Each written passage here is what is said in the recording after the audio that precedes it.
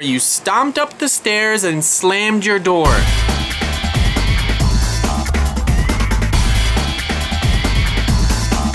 When your mom told you that you couldn't play anymore, you stomped up the stairs and you slammed your door.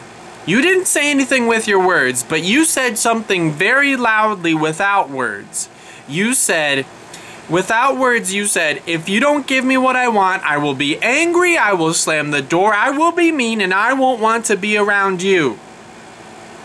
There are ways that we talk in our family, and there are ways that I will not allow us to talk. Your mom gives and gives and gives and loves and makes you food and lets you play and shares things, and if there's one thing that you don't get, it is wrong to use the kind of voice that you used.